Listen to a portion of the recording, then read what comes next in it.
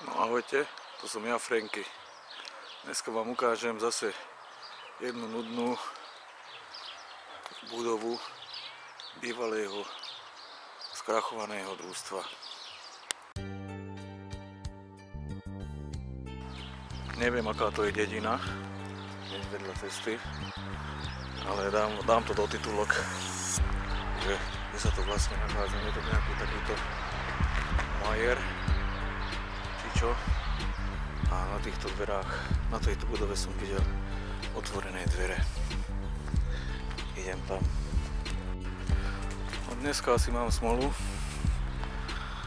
No, vypadalo to odkiaľ, že to je otvorené, že tam není sklo tam není, ale je tam mreža. Takže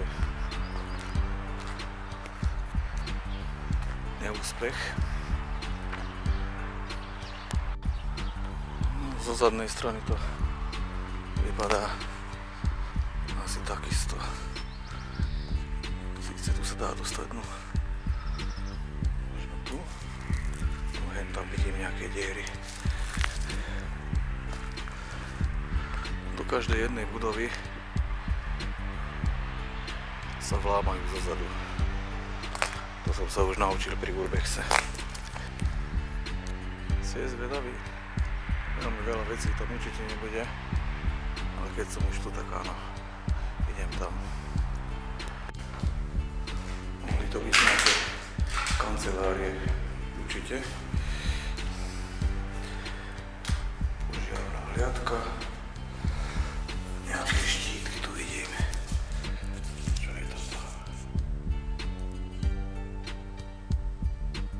Prihláška na odber. Neviem čo. Pozostatky nejakých zápisníkov. Nejaký podpis.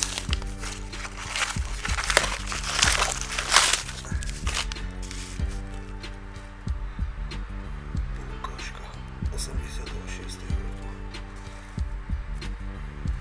Napíšte mi dokumentu, čo sa vydávalo na takejto poukážke. Ale môžem hádať, že to boli naturálie. Ináč nezaujímavá budova. Všetky elektrické vedenia sú už preč.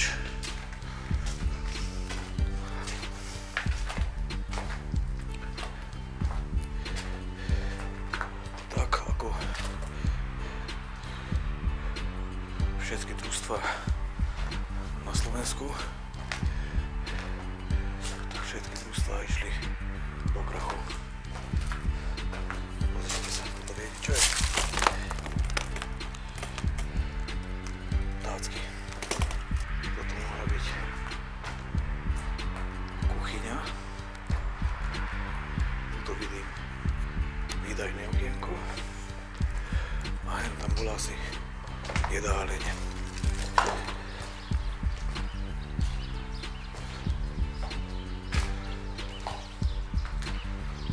Tu je ten hlavný vchod, čo ste videli. Toto bola jedáleň.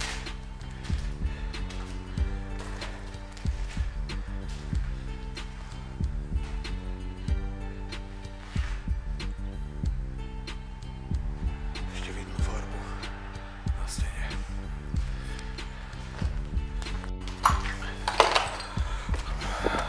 Spomínal som, že zase ďalšie nudné video, ale pre mnohých ja robím za to videá, že aj po tej našej generácie, aj po tej mojej, príde znova ďalšia generácia a pozrú si moje videá je Frenkie v roku 2019 bol na takomto mieste, na takomto čudnom mieste, možno za 50, za 100 rokov už nič z týchto budov nebude. Hamburger nerastie na strome, ani na kríkoch. Ale hamburger je z telacieho mäsa. Rok 1989. Nežná revolúcia. Toto sme potrebovali. Takže ešte raz.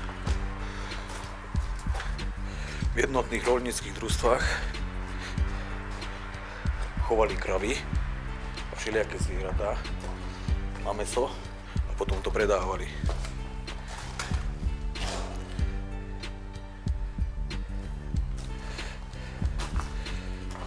Nie ako si mnohí teraz myslia,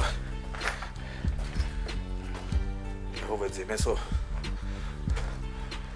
do McDonald'su donesú zabalené a nevedia, odkiaľ je. Nejaká tajná miestnosť. Tu sú len prázdne šanóny, keď dobre vidím. Pozerajte na tú malbu. Ešte na takomto sprostom mieste.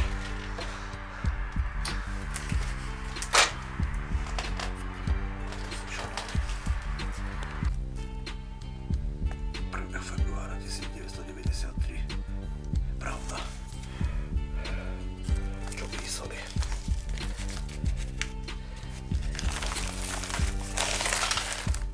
Finančné spravodajstvo. Či nie? To som to videl 95. Prepáčte mi. Trošku zle vidím. Robil nový produkt. Pičoviny.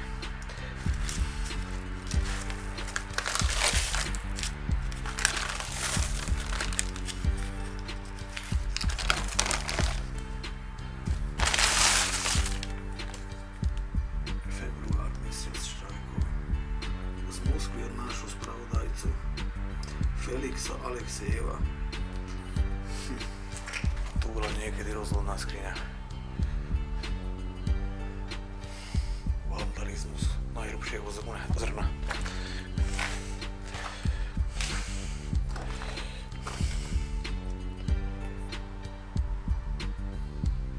Asi miestnosť kotolne. Za to som vám porozprával ten príbeh o tých hovedzích hamburgeroch, lebo stretol som sa s Pražákom, ktorý nevedel, že na akom strome rastú rajčiny. A keď prvýkrát videl, že žereme varenú kukuricu, tak nám vynadal dosť prostých, že to žerú sliepky. A ako vidím, aj toto je otvorené. Ideme tam.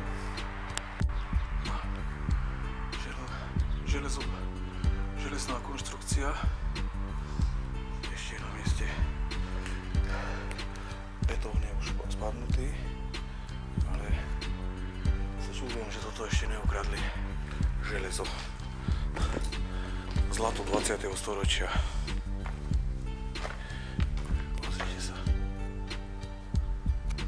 Myslíte? O tých 30-40 rokov to ešte tu bude stáť.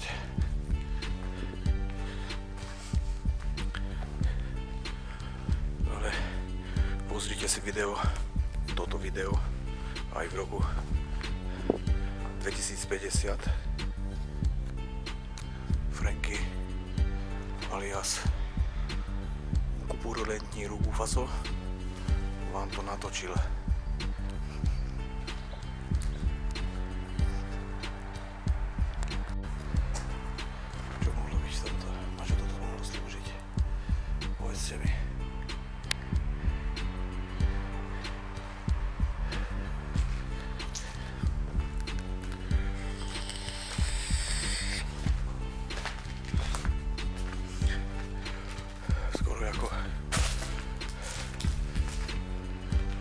Je shaky feeling.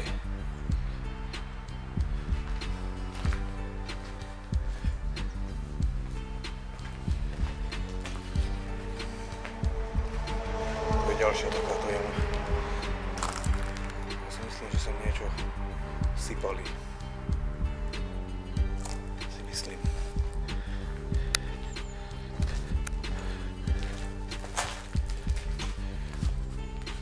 Tam je nejaký otvor.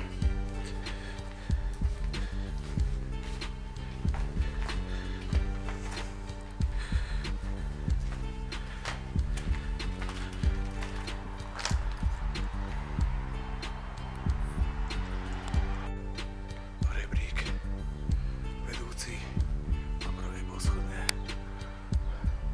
a odtiaľ ešte navyššie. No ale tam sa nebudem trepať po tomto rebríku určite. Obišiel som celú budovu. Dobre, ďalej nejdem. Tu sú už len takéto maštale, všelijaké, novšie, staršie. Je to rovnaké ako v krvavých šenkoch. O krvavých šenkoch už určite dosť ľudí bolo, takže to je to isté. Ak sa vám video páčilo, aj z tohto nudného miesta, dajte mi tam, však viete čo treba robiť. Ešte podotknem, že jeden kamarát v úvodzovkách mi hovoril, aby som prestal do každého videa dávať prosíkanie o like, koment a o zdieľanie. Takže nepoviem nič. Tu dole, tuto dole, na to červené treba kliknúť. Ahojte.